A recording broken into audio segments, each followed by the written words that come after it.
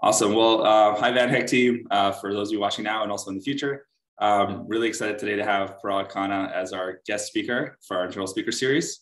Parag is a leading global strategy advisor, world traveler, and best-selling author. He's the founder and managing partner of FutureMap, a data and scenario-based strategy advisory firm. His newest book, Move, The Forces Uprooting Us, came out in 2021. Preceded by the future's Asian commerce, conflict, and culture in the 21st century. He's the author of a trilogy of books on the future of the world order, beginning with the Second World. I'm not going to read all these. There's a lot of really good books here with titles, very interesting titles. He was named one of Esquire's 75 most influential people of the 21st century and also featured in Wired Magazine's Smart List. Hold a PhD from London School of Economics and bachelor's from Georgetown, and also a young global leader from the World Economic Forum. Really excited to have him here. And just last thing is, the book, Move, it's very much related to what VanHack does. We help people move, we help people relocate, work from anywhere. So we couldn't think of a better guest speaker to join us today. Parag, thank you so much for your time.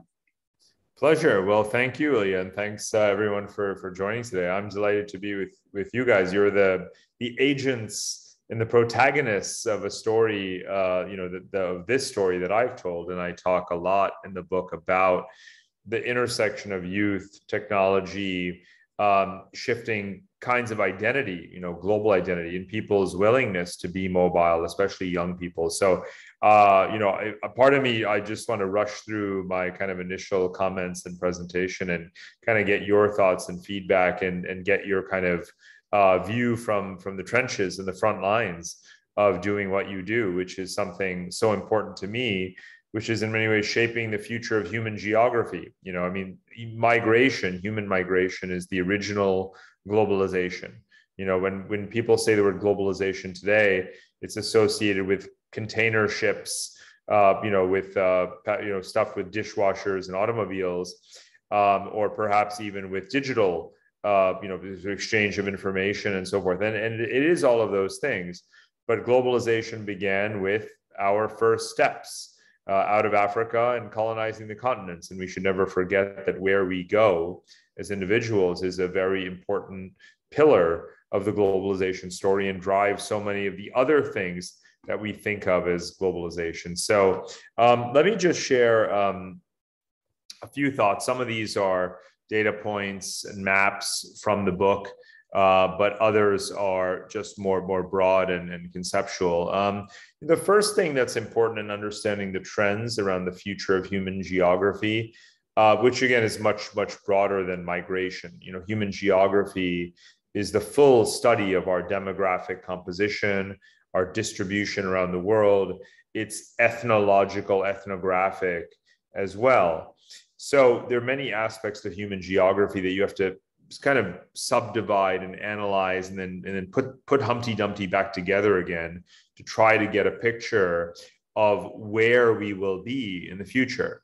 And one of the drivers doesn't initially seem to have a lot to do with geography per se. It's the total number of people in the world.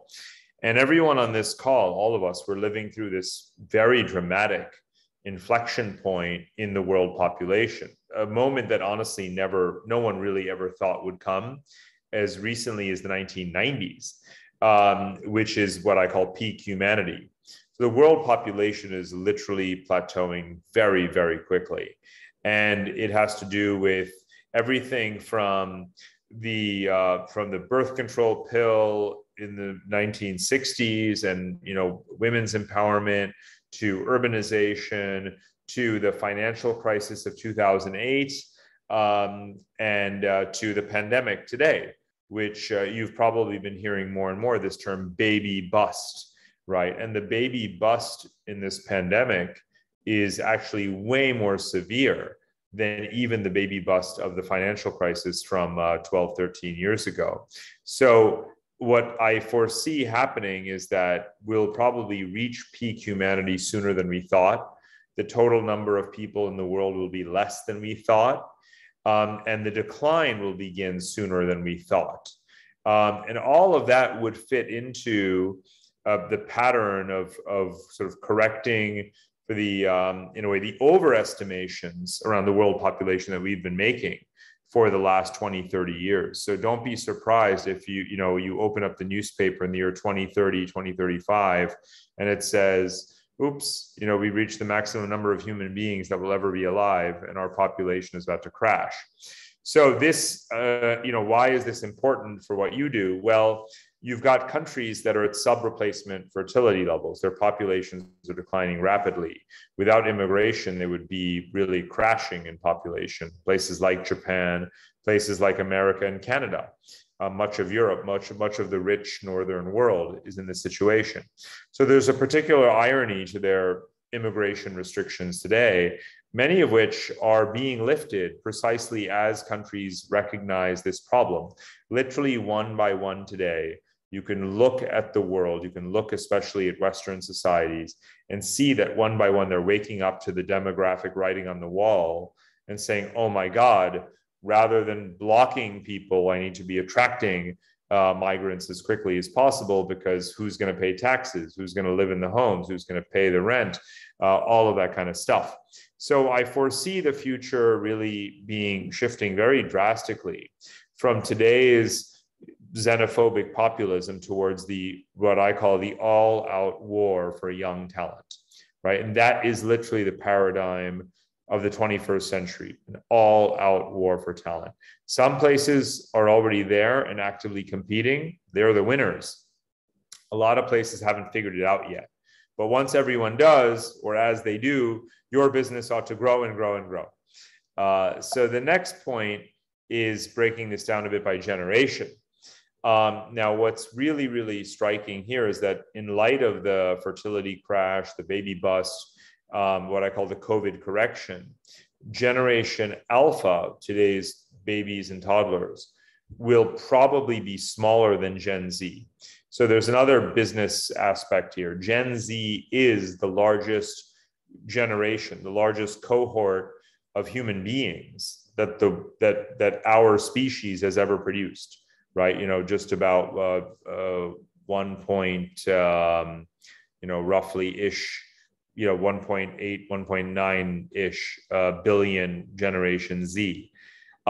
So where they and millennials today are the kind of, working age youth population of the world, and they'll be joined eventually by Generation Alpha. But remember, it'll start to get smaller and smaller after that.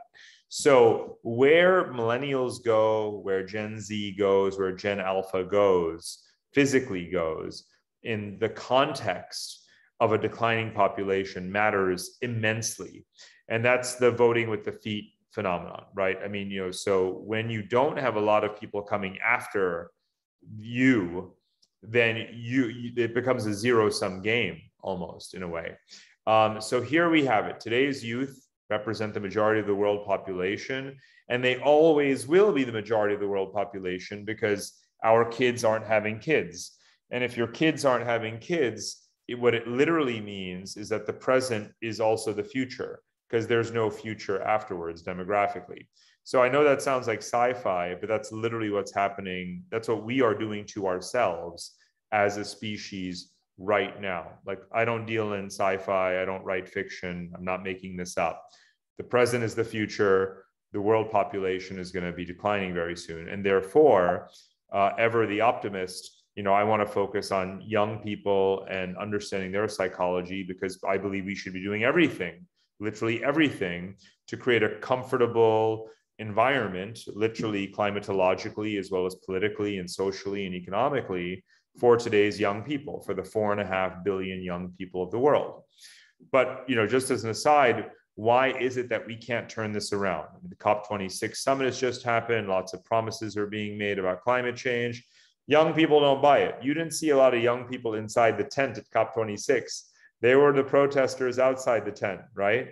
They know that it's too little, too late. And, a large part of the reason, according to surveys such as this, why young people don't want to have children is because of climate change. And I didn't really see anything at COP26 that convinced me that we should be any less concerned about climate change than we were day before yesterday. So what is young people's response? Again, thinking about the psychology, the sociology of youth, all over the world is one of my main motivations to try to understand where they go, is literally to look at where they're going. And, you know, a lot of Americans or a lot of young people around the world are kind of have been stuck in place. But I'm positing a different world, and I'm looking at all of the ways in which young people move. And I literally do mean physically move. So one of the interesting things that people probably didn't predict is that during the lockdown, young people said, well, to hell with that. I'm not going to be locked down. I don't own a home. I don't have kids. I'm going to get myself a trailer van. And this was, you know, the best selling item of 2020 was the trailer. I'm sure some of you live in a trailer or have a trailer. And maybe that didn't used to have the most positive connotation, but today it's awesome because these are some pretty sweet rides. And you can stick, you know, Elon Musk's Starlink satellite on the roof of one of these things, and you can have a pretty luxurious mobile lifestyle. You can drive away from natural disasters. You can drive to wherever you want to be. If you don't work in the services sector, if you're not in digital services the way all of you are, but if you require, you know, being physically somewhere, you can just go drive to that somewhere. You're not going to have a mortgage. You're not going to have debt. All of these things. And what I admire is that young people have figured this out, right? I mean, the rate of mobile home ownership is highest among younger people. And again, rather than assume, and I mean, you know, most people of a, you know, a certain age, an older generation, just assume that the American dream should be owning a home and having a mortgage and, you know, and that kind of thing. But I'm very glad that young people don't think that way. I think that's a disastrous mentality in an age and a time when you're not guaranteed to have a steady job and income and earn enough money to pay down a debt. And when you don't know whether or not that suburb you're going to choose to live in is going to be a great place to be 5, 10, 15 years from now, even as a remote worker, there may be many reasons why you don't necessarily want to stay where you are. So this kind of flexibility to me is the embodiment of a survival instinct, even as it may be just a sort of, you know, cheap thrill. And let's remember something now, tying all of this together, what I've said so far. What I want to remind everyone is, again, sort of like, who's your market? You know, I've seen your website and I see the nationalities of people you represent. It's incredibly global. And in the spirit of what I was just saying about attitudes about what young people should do versus what they do, let's remember what a normal person is in the world today. And I mean everywhere. I don't mean America or China. I mean globally. If you could describe the median human being, how would you describe them? Well, it wouldn't be a husband and a wife living in a suburb with 2 children and a 2-income married household. That's not what normal is on the planet Earth for the median person. And so what I took as my point of departure for this book, that the median person is actually young, single, does not have children, does not own a home, lives in a city, and is struggling financially. That is a typical human being in the world today. Let me repeat that, because again, it is the people that you serve as a company, and I applaud you for it. You represent your clients, your customers, your members are the normal people of the world, because the vast majority of them are young, they're single, they don't own a home, they don't have children, they live in a city, and they're financially insecure. Right? That's who we are. We better get used to that, because I think we need to, again, reshape our systems around that fact. And I think that's important to acknowledge this. So let me move on. So again, for me, youth are not just an object. It's not just people to sell stuff to, right? They are the subject. They determine everything about our future demographically, because they're the largest generations in human history.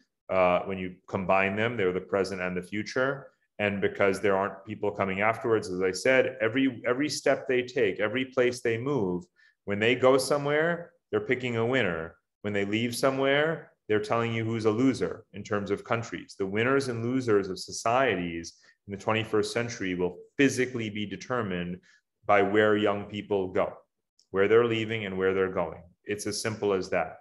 I could talk about econometrics with you for hours if you want, but we could come up with grand theories and complex variables, to explain the future. But if I had to reduce the entire thesis down to one very plausible, credible proposition, I would reduce it to that one sentence. Young people voting with their feet determine the winners and losers. And so you have this war for talent. As I was saying, that for me is the operative principle. And the war for talent, this very idea, this very concept, has evolved considerably since the term was coined just about 20-ish years ago. It used to mean as something as simple as whether New York, like Wall Street, or London gets the hotshot banker. That's literally why the term was coined. Who's got the Gordon Gecko, right? Is it London or New York? That's what it meant. And it means a lot has changed, obviously, in the last 20 years. Now, in this century, there are so many more geographies that are interesting than New York or London. Emerging markets have risen, and it's more than just finance in terms of things that talented people do, obviously, because it is the technology sector has obviously risen, and so many other things. And the competition between sectors and across the geographies has now exploded and become totally global. And you have countries competing with other countries. How many nomad visa schemes were there 2 years ago? Does anyone have a guess? It was about 2, right? Like about 2 countries had these nomad visa programs. Estonia was obviously one of them. Today, at last count, 75 or 80 countries do. But wait a minute, I thought we were all locked down in this pandemic, right? Well, I think when the history is written, we'll see that there was a lot of mobility during the pandemic, right? It was the people getting mobile homes. It was the rate of relocation in the United States as people said, hey, remote work, moving to a suburb, right? Or somewhere that's cheaper or affordable, wherever it may be, moving to another country. And these nomad visa programs where, one by one, it adds up to a lot of people.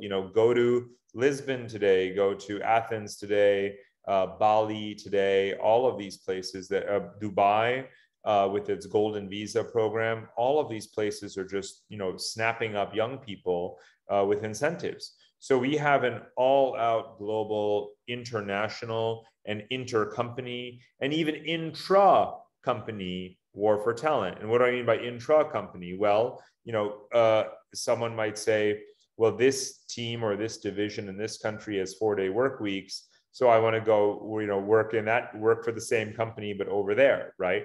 And then, of course, within the same company, you'll have the tensions about whether or not salaries should be adjusted based upon cost of living comparisons, based upon where you live versus the headquarters. But in a tight labor market, young people can easily say, oh, you want to terminate my remote work and have me come back to the office? Let's see about that, right? Because they'll just jump ship to another company or to cloud native companies. So all of these are scenarios that the dust has not settled. COVID's not even over. The capacity for remote work has been present for years, but now it's actual. It's been actualized.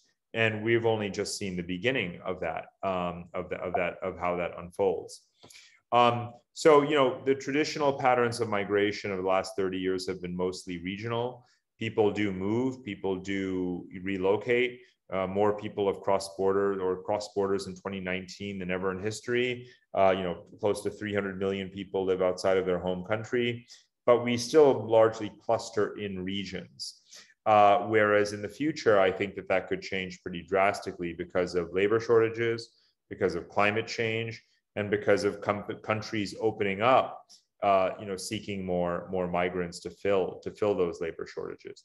Now, again, it's all about the young people. So looking at particularly working age millennials and where they are, and then who decides the winners and the losers as they vote with their feet. Well, just look at how the number of just working age millennials is 1.1 billion in Asia. So what's very important to remember is that basically, if you think about a world with ever fewer people, and most of the world is already Asian people, right? 55, ish% of the world population is Asian people.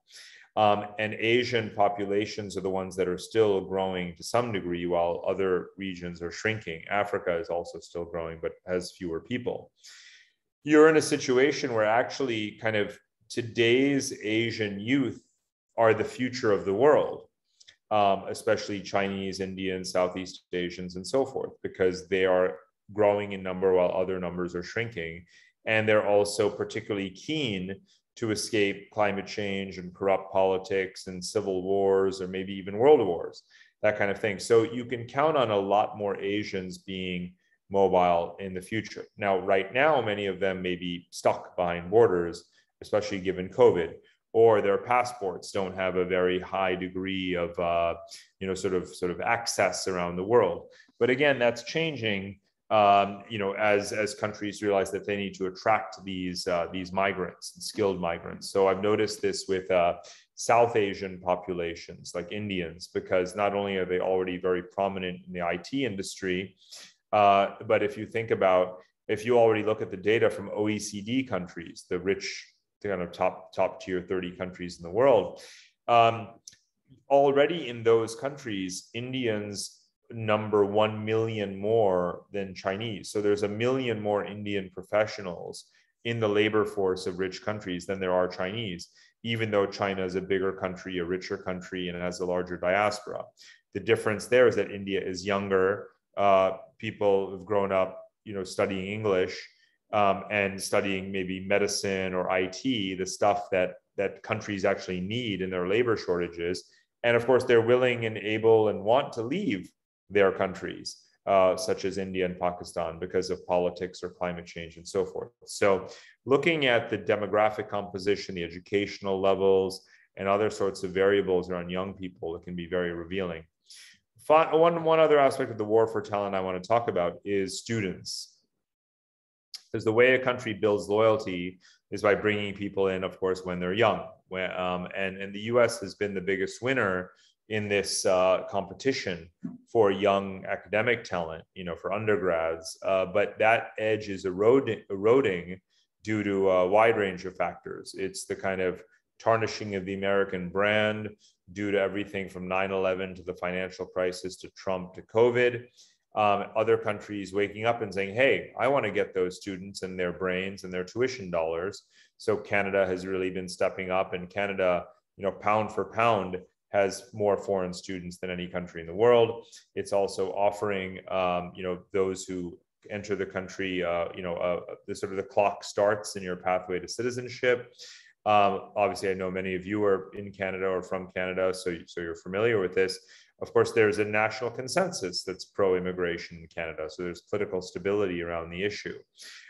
So in Europe now, many countries or educational systems are switching the medium of instruction to English as a way of attracting, students who obviously would prefer to learn in English, and offering them the so-called blue cards that Europe offers.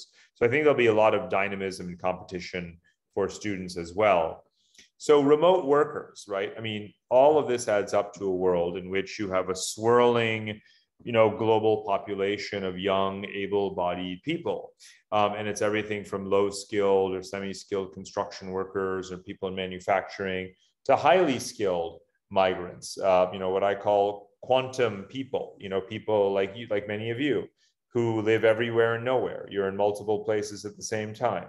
You're bouncing around and physically in different countries, and no one even knows or cares where you are. And that's gonna, obviously that swirl of people and countries seeking to attract them as a critical mass of investors, residents, and entrepreneurs and so forth is going to get more intense in a good way. And that's the kind of what I call the jurisdictional arbitrage, right? So it can be people who don't have to be wealthy. In fact, it could be people particularly who are frugal, who are saying, let's move out of San Francisco and let's go to Costa Rica, or whatever the case may be.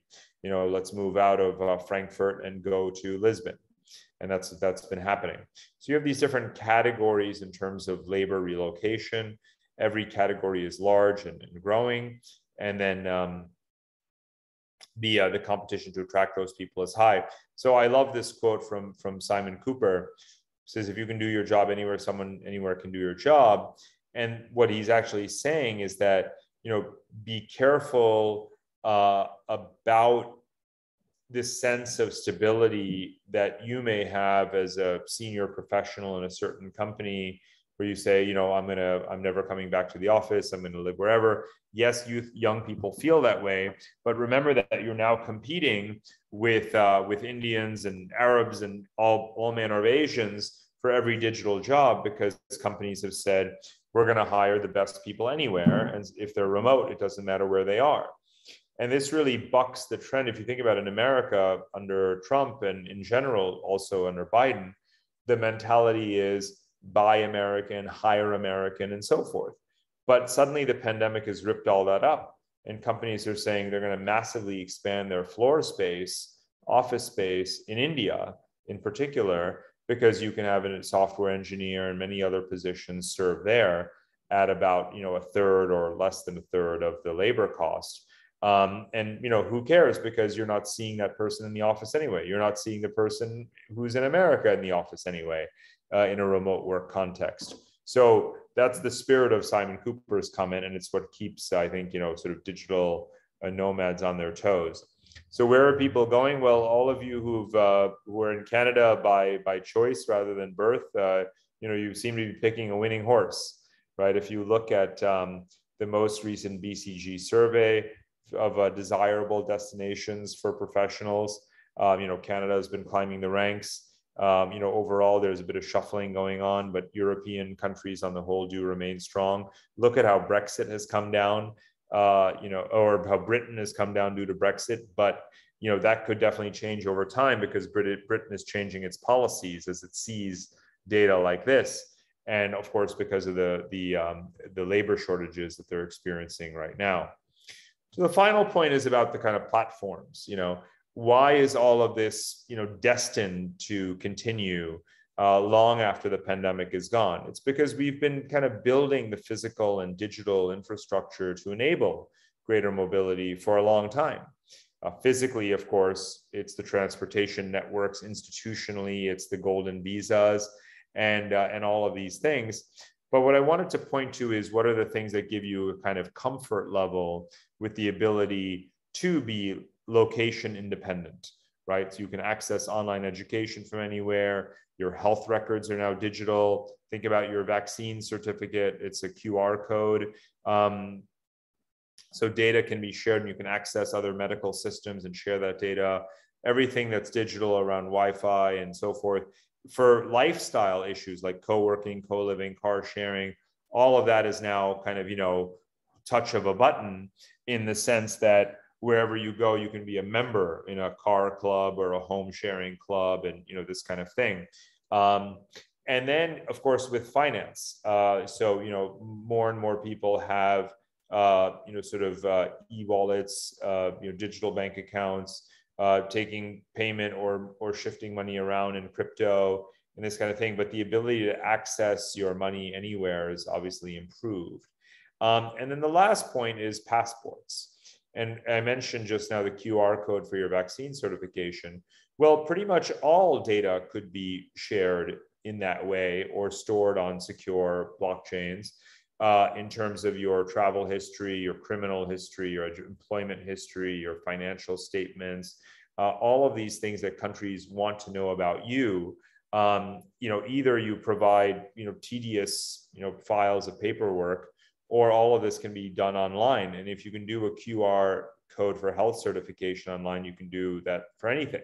So I actually think that the pandemic is actually, even if it's temporarily frozen travel for many people, it will ultimately bring us one step closer towards transcending the passport entirely and having it on an app. I mean, so yes, you'll still have your nationality, but your passport doesn't really need to be a physical floppy document, does it? It really should be an app already. And I think we'll get there a lot faster than we think.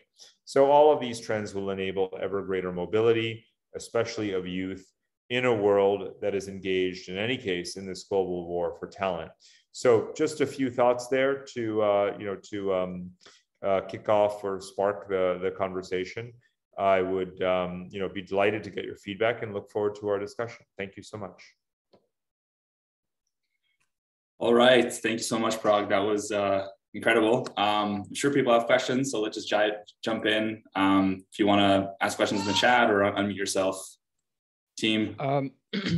No, yeah, I actually had a question. Do you think this globalization, do you think it's going to affect neocolonization positively or negatively?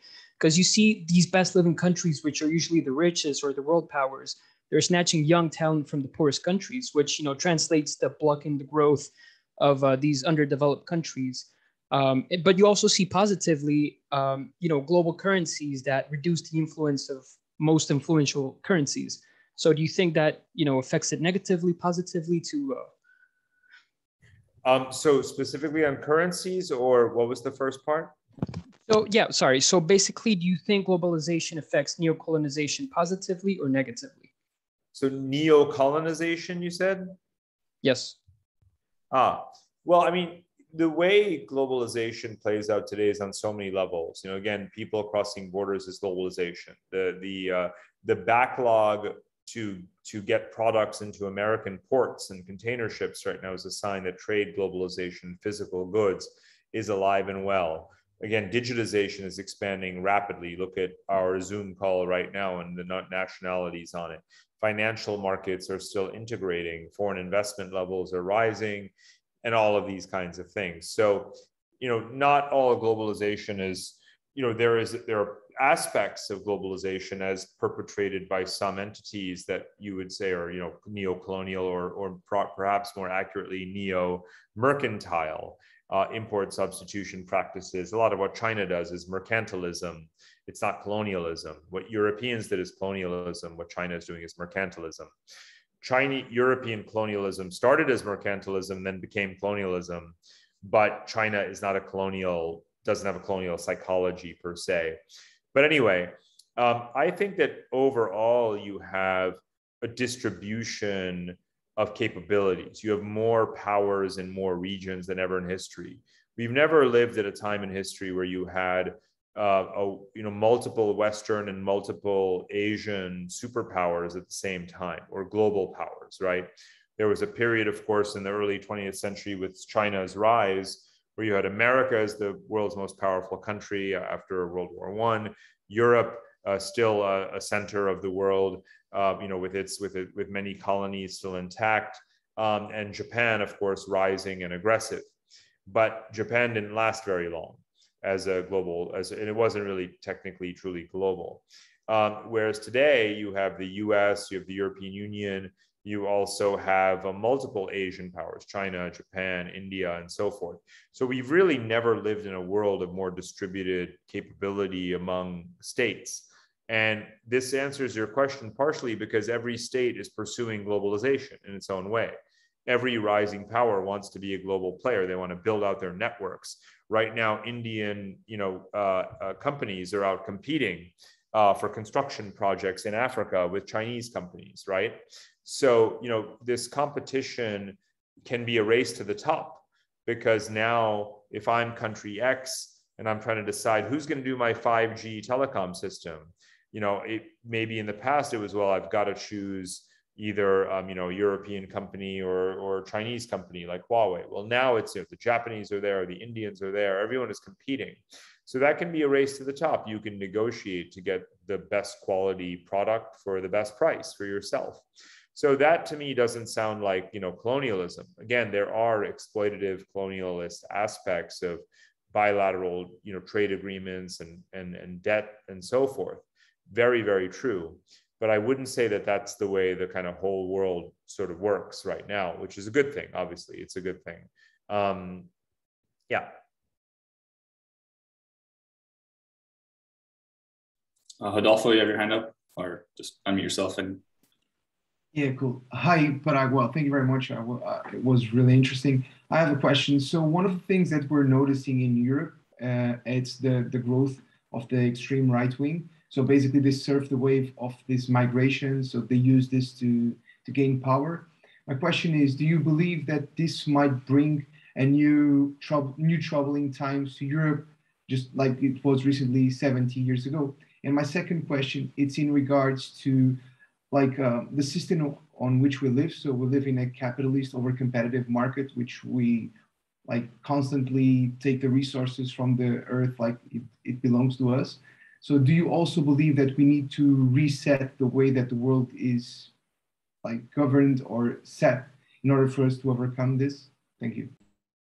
Sure. Well, let me take the second question first. I mean, there's a part of the book, towards the end where I talk about moving from sovereignty to stewardship. And stewardship is a different mentality. It's about being a custodian of resources and contributing to the regeneration of resources rather than merely exploitation because it's our right to do so as sovereign states to do anything we want with our habitats. And I think that obviously some countries are evolving in that direction, others aren't. But that's certainly an important trend, is thinking in terms of stewardship and international cooperation and lending resources across borders, whether it's for renewable energy or to help countries conserve natural resources and habitats and that kind of thing. So overall, there's a greater volume of this activity that would constitute stewardship than before, and that's a positive step. In terms of the question about Europe, it's interesting because, to be honest, one can't generalize about Europe just like one can't generalize about the West. We've tended to see ourselves or Western countries as, suffering from this irreparable, sort of xenophobia and populism. That's not really true. I mean, Canada is not like that. Germany is not like that. Even America, after Trump, is returning to very large-scale immigration programs. Now, there are exceptions to every rule, and there's challenges and nuances, things like the current situation on the Mexican border, right?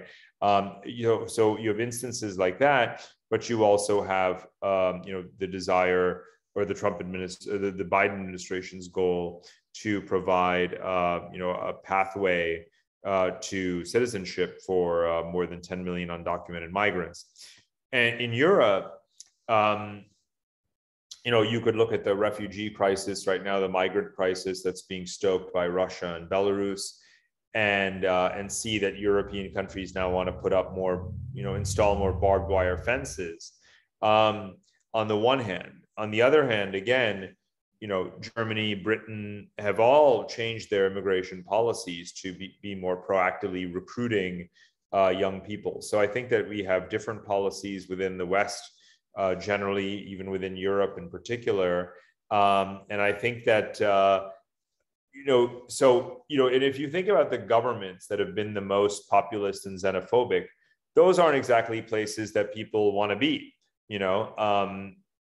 like Hungary, or Poland, nationalist governments that are unfriendly, towards youth interests and values, aren't exactly role models. So they also self-correct eventually.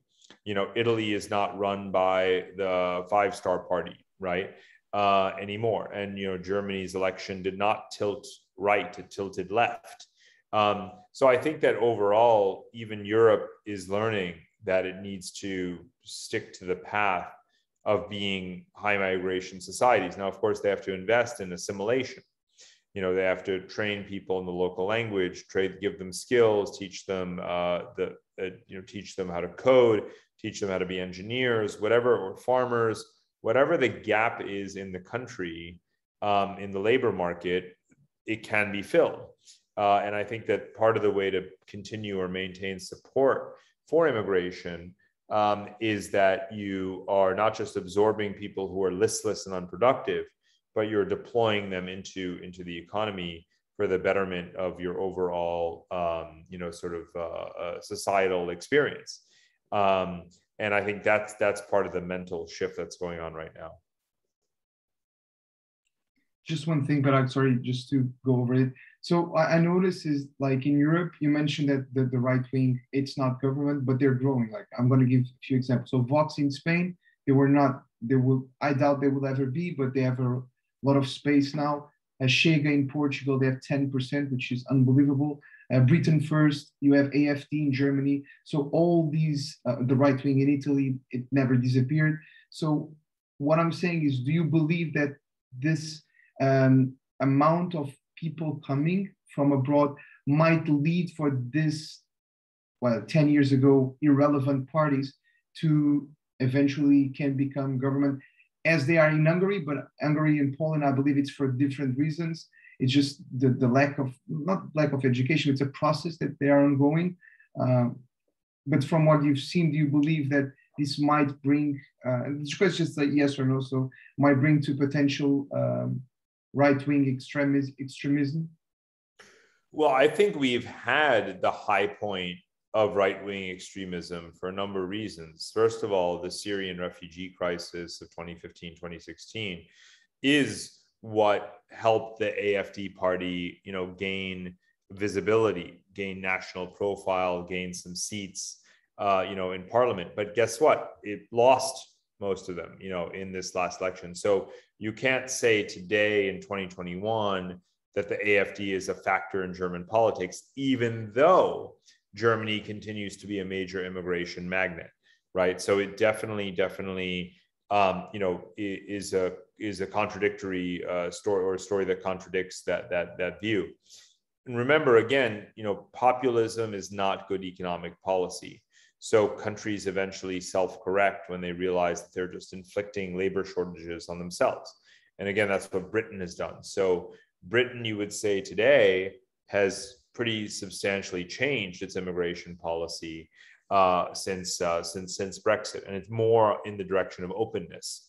So again, I don't think that there's any one common, so yes, there is a backlash. I'm not denying that there are far right parties and that there'll maybe always be far right parties. We're democracies after all. But even if they win, tell me what they're doing that, first of all, if they win, how long do they last? Right? They tend to not last very long. Populist parties don't last very long because they don't know how to run a country. And secondly, what was the material impact on immigration policy? Because what I see is that foreign populations in all of our countries keep going up, up, up, up, up, up, up. So it doesn't seem to matter if the politician is, a right-wing, xenophobic ideologue, or whether he's Justin Trudeau, right? I mean, the fact is that immigration continues more or less, immigration continues under the radar. So we should focus a lot more on what people do, what behavior is allowed, and where people go, and what the actual immigration policy is, rather than the rhetoric that politicians are sort of spewing all the time.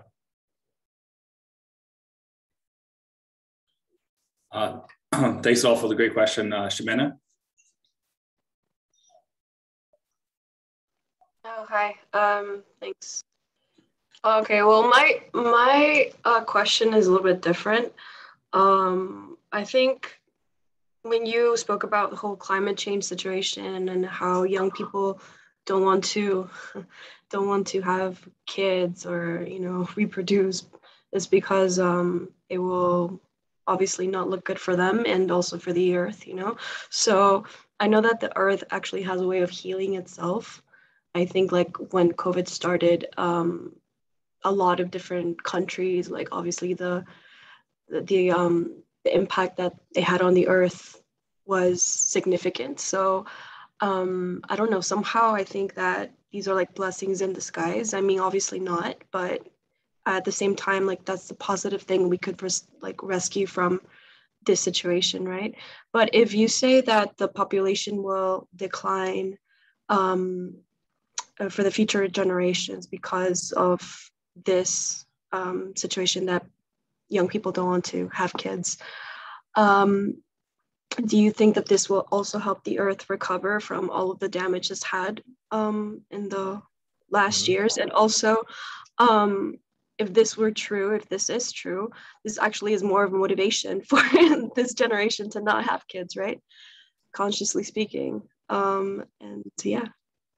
It's a great question, great set of questions that really do, sort of interrelate.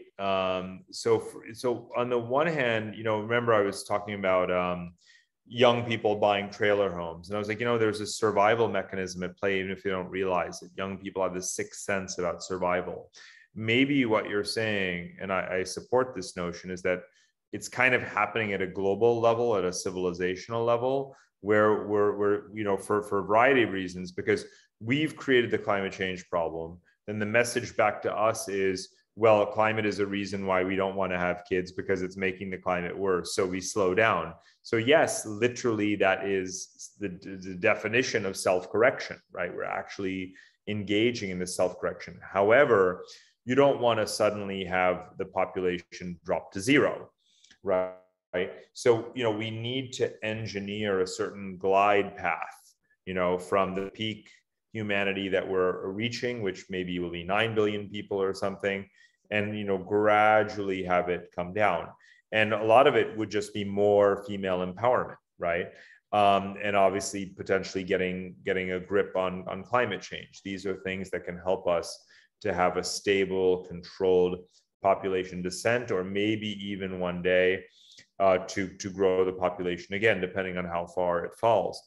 But just right now, thinking about COP26 and the climate crisis and everything, having 9 billion people versus 10 billion people, given how bad climate change has become, is not going to make a huge difference.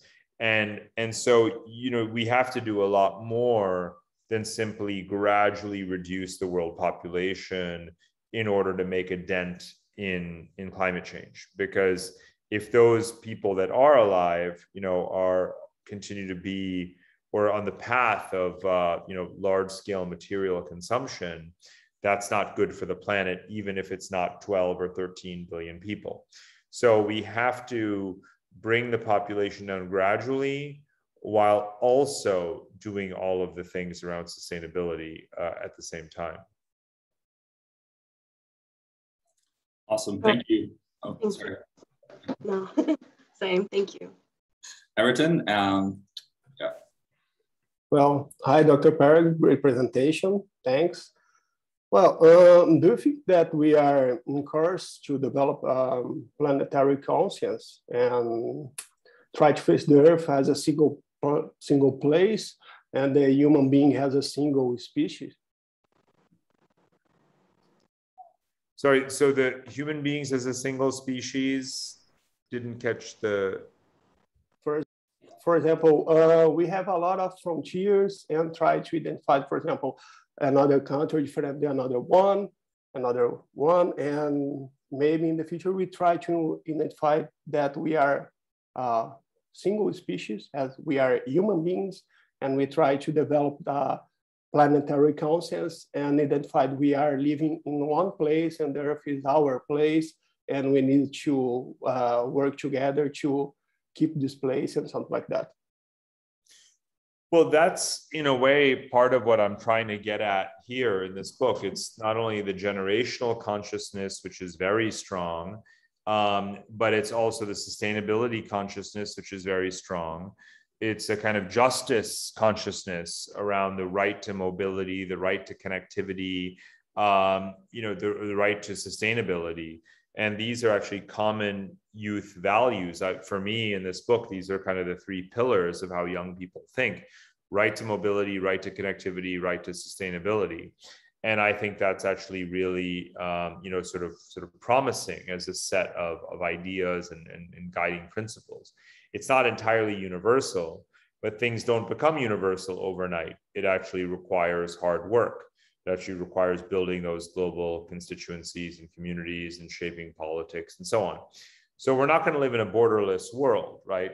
Actually, right now, the world has more countries and more borders than ever in history. We've never had 200 sovereign states before in history.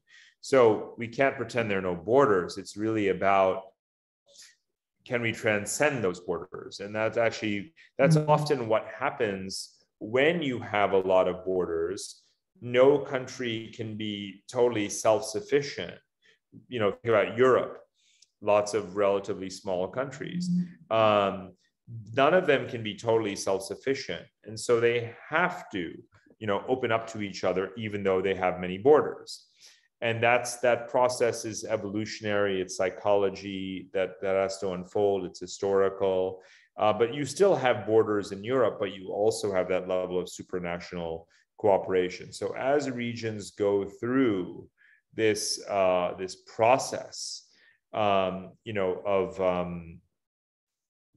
go through this kind of this evolutionary set of phases, you do eventually get there. But it's a long process, and it's visible, in some places earlier than in other places. No, okay, thank you. Cecilia? Hi guys. Hi, Parag. One thing that I always think is that you have told that right now, like about the empowerment of women.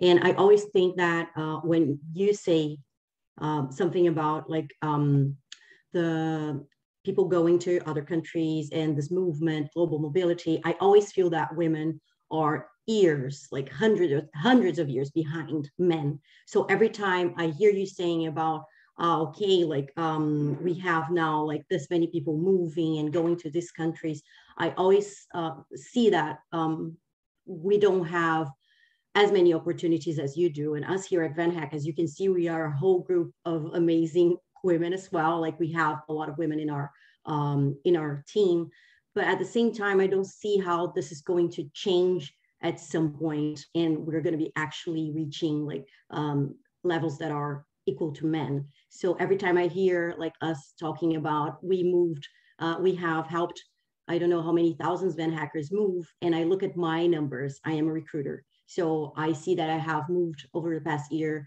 53 VanHackers, and only one of them was a woman. And that makes me feel horrible as a woman myself. We're trying to make it better. We're trying to make it happen.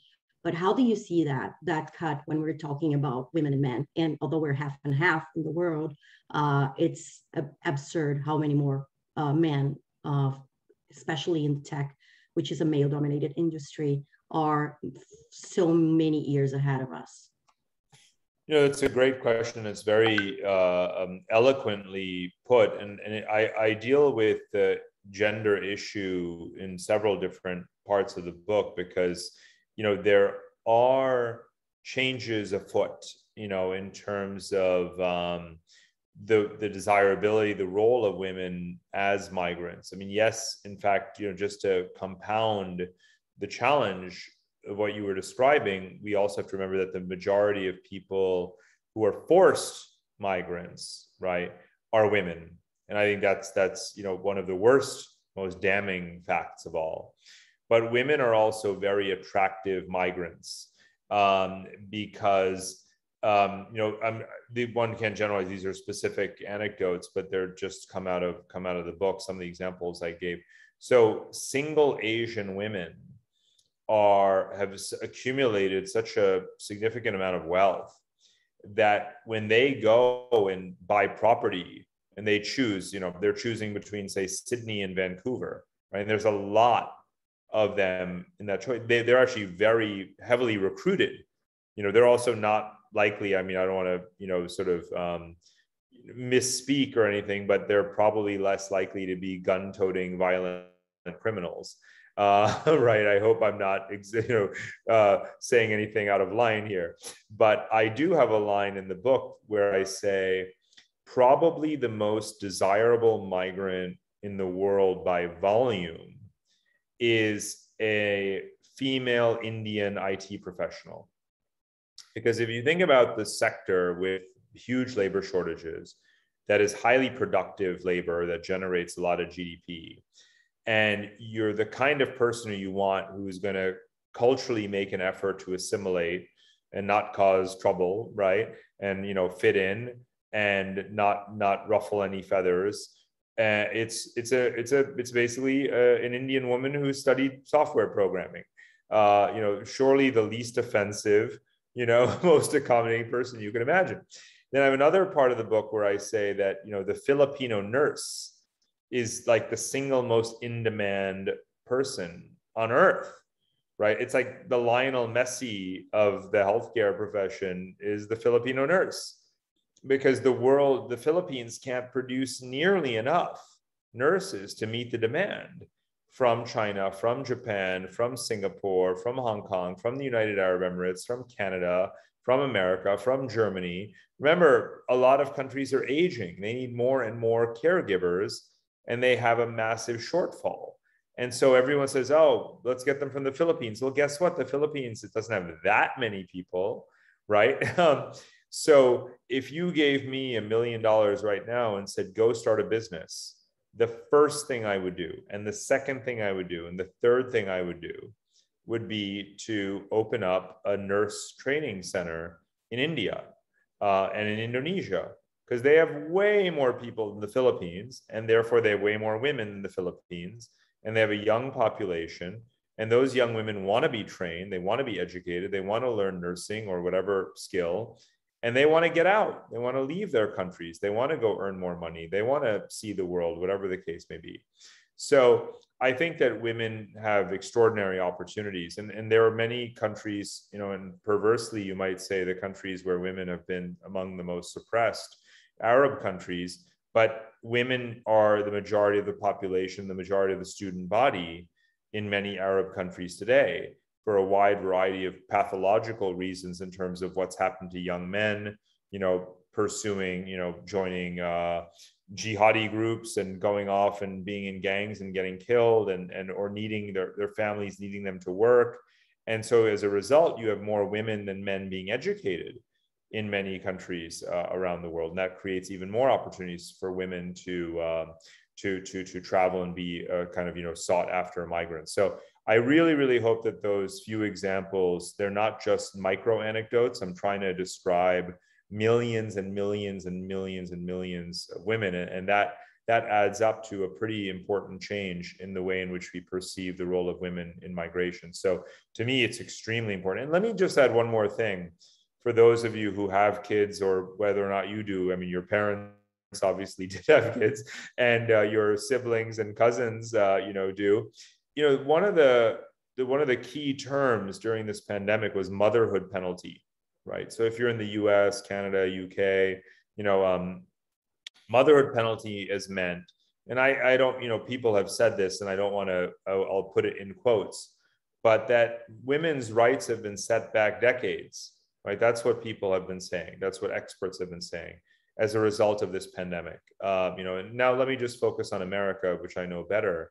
But if that's true, if, you know, countless women, you know, had to drop out of the workforce and step away from the career ladder, or abandon their professional ambitions entirely because of the pandemic, because they needed to be home and they couldn't juggle remote work and homeschooling and you know, taking care of the house, and potentially, you know, being divorced and dealing with your parents, and it was just too much. If that's what that is exactly what has happened, and if it's happened to the degree that is being reported, and if it's irreversible because of a wide variety of reasons, that's awful. That's awful. And what makes it most awful is that it's entirely preventable.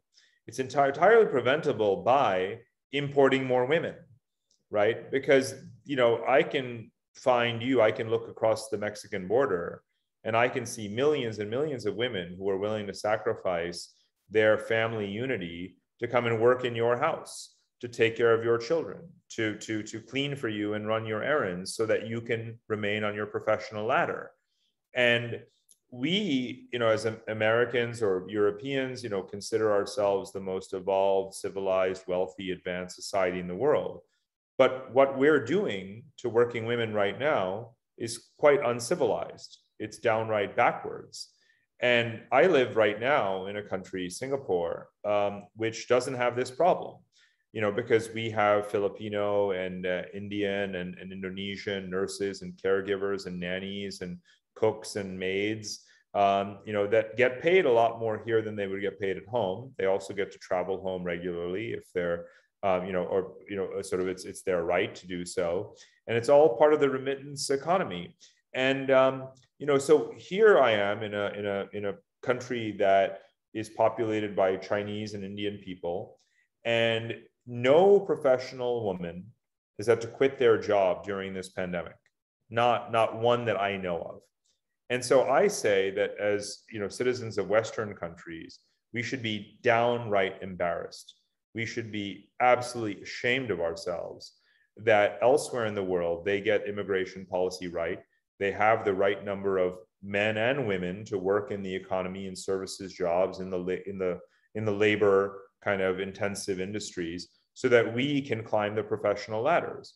So, you know, if you have a sister or an aunt, uncle, cousin, whomever, a woman who's had to drop out of the labor force because of the pandemic, because they didn't have help, that basic help that billions of men and women are willing to come to your country and provide, you know, and you haven't let them, you've done a great disservice to your people, right? And other countries have not been so selfish and foolish. And I think we have a lot to learn and a lot of introspection to do on this issue. Parag, this was fantastic. Excuse me. Thank you so much. This hour flew by. I'm sure everyone else has a lot of questions as well. Yeah, we'd love to stay in touch. And I did have one question about how we can kind of, there's a VanHack that maybe we can get to another time. But yeah, thank you so much. I think you can see in the chat, everyone's very grateful. Thank you so much. No, look, I appreciate so much what you're doing. You're really the vanguard. You know, I write precisely about you and what you do in this. So I've got a lot to learn from you guys as well. So please keep in touch. You know, for me, it's not just a book, it's a mission, right? You know, I really do want to promote an orderly and beneficial recirculation of the world's young population. So I think of you really as heroes in that story. So let's stay in touch and let's remain allies. Yeah, definitely happy to share, you know, data, trends, all those things that we're seeing as well. Please do. Great. Okay. Well, I'm going to stop the recording.